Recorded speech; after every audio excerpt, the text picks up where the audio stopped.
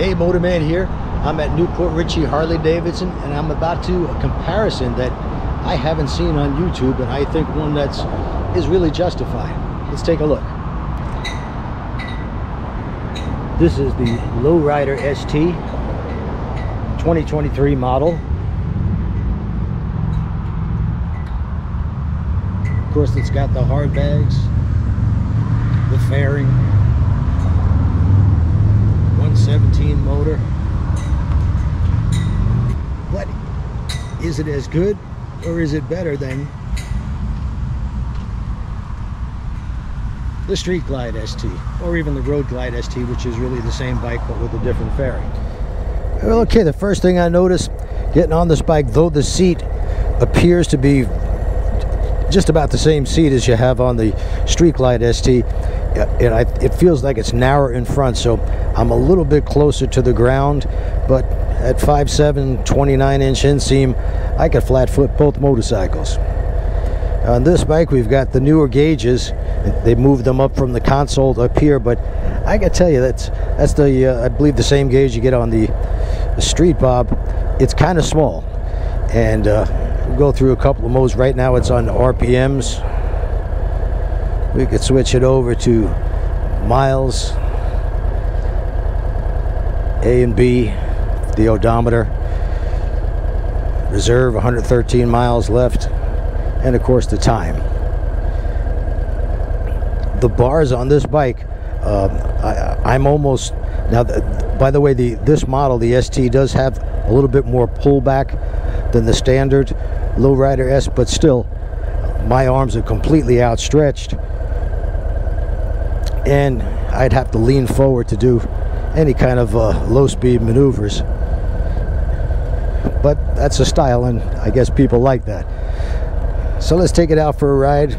Again, this got the 117 motor, just like my bike, Street Glide ST, and mid controls. When I listened back to the video, I realized it was a very windy day, and it was just too much wind noise. It even drowned out my voice, so I'm going to do a voiceover for this. But I can tell you, I've owned a Lowrider S, and the only difference between the standard Lowrider S and the ST is, of course, the fairing, quite a large fairing, and the saddlebags.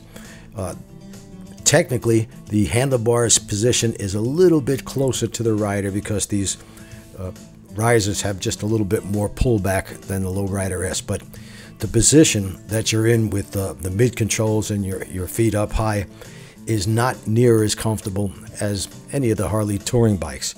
Now, I know the purpose for that is where you're cruising down or tearing up your local winding road, or you're up in the canyons or the mountains. Mid controls are supposed to be better for handling the motorcycle under those conditions. I've never found that to be the case. I find the floorboards to be just as easy to go around a winding road as mid-mounted controls. And on the ST and all the touring models, the floorboards are much more forward than these mid-controls. With that said, the ride, I would say, is possibly a little bit more plush or a little bit softer on the Lowrider ST because you've got an inch taller shock in the back, so it gives you a little bit more of just a plusher, easier ride. Of course, you can adjust it so if you want it firmer, there's an adjustment on it. Just turn the dial and you can have as firm a ride as you want. And it's something that I would suggest when you're tearing up your local or your favorite winding mountain road. A turn in on these bikes, really nice, feels really good. When you turn those handlebars, the bike reacts immediately. Power-wise, well, since you got 115 pounds less weight than you do on a Street Glide or Road Glide ST, it's definitely quicker. You can especially feel it right off of idle when you give it the gas from a stop. You get into 60, I would imagine, a tenth or two quicker than you would with the Street Glide or Road Glide ST. Turning those bars back and forth, the bike reacts very quickly. It is, after all, the ST stands for Sport Tourer, and I know I'm not going to compare this to like a Yamaha FJ 1300 or the BMW Sport Tourers. This is a cruiser Sport Tourer, so you got to keep that in mind. It's a really fun bike to ride, mainly because of its weight and it's so much torque. And that's what you feel when you're accelerating hard. It's not horsepower that you're feeling, it's the torque. It really throws you back in the seat. Now, speaking of the seat, as I said, it's quite narrow in the front, as is the ST model, the Street Glide.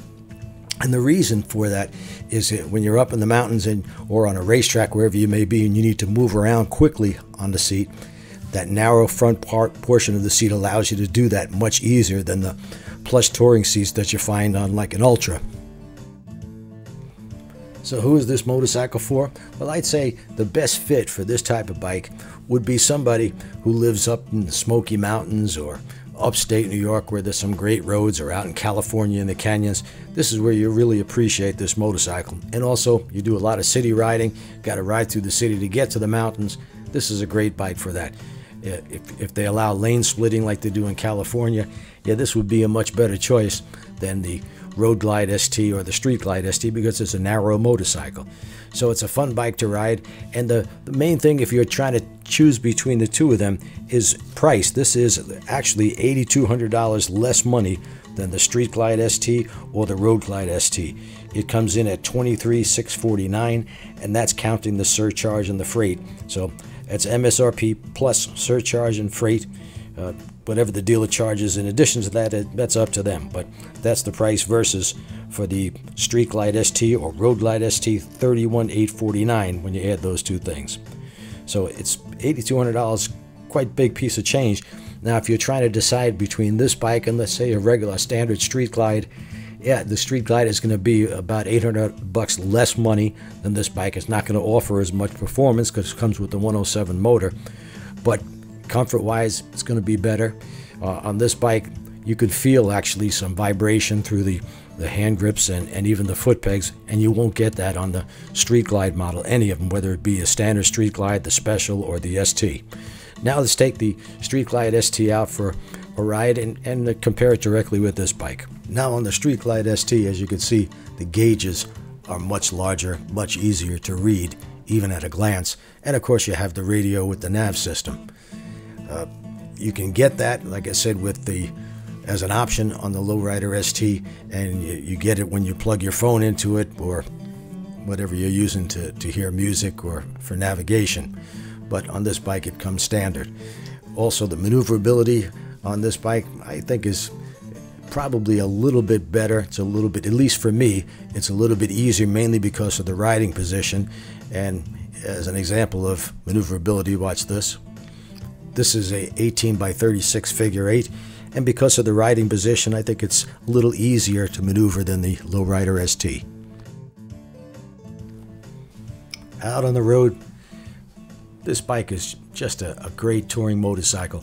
With one caveat, the seat, well, whether it be the seat on this bike or the Lowrider ST, is good for about an hour, hour and a half before you got to start really moving around. And if you're going to do any kind of long touring on either of the motorcycles, you know, a 400 or 500 mile day, you might look for a better seat. Comfort wise, I got to give it to this bike because it's a more comfortable riding position. I'm not having to lean forward to reach the handlebars, sitting perfectly upright. My feet are in a really good position with the full boards on this.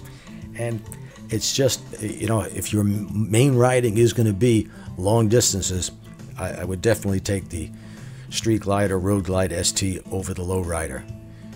Of course, the best of both worlds would be to have this bike and a Lowrider, and if that was the case, I would take the standard Lowrider and add a fairing to it or add bags to it. I think it would wind up costing you less money. But the Lowrider is a fun bike to ride, got plenty of power, especially with that 117 motor, but so does this bike. I mean, it's seat of the pants difference. The only place I felt a difference in power with the extra weight of this bike was right off of idle as you're taking off from a stoplight quickly. In that circumstance, you could feel the Lowrider ST just a bit faster. I mean, it really would depend. If you were drag racing somebody, it's going to depend on who gets out of the hole quicker and who's better at coordinating the clutch and throttle as you're trying to take off fast. But once again, if you could just have one or the other, and price is not a, something that you're looking at. If you don't mind the $8,200 difference, versatility wise, I would take this bike. It's better for long rides. It handles just as well on a winding road. Remember that this bike has the 13-inch shocks versus the Road Glide or Street Glide Special, which have the lowered shocks on the back, and it's only lowered 1 inch, but it does make a difference in ride quality and handling. So you're going to scrape a lot sooner. You're going to scrape your floorboards a lot sooner on those bikes than you would on the Street Glide ST or Road Glide ST. So it's if it's not a matter of money, yeah, I would take this bike. If it is a matter of money, you could have tons of fun and do any kind of riding that you want on the Lowrider ST. It's just not going to be quite as comfortable on that bike on a long ride as it would be on the Street Glide or Road Glide ST. Well, that's it for now. I hope you enjoyed this, and put comments below if you disagree, if you agree. Doesn't matter to me.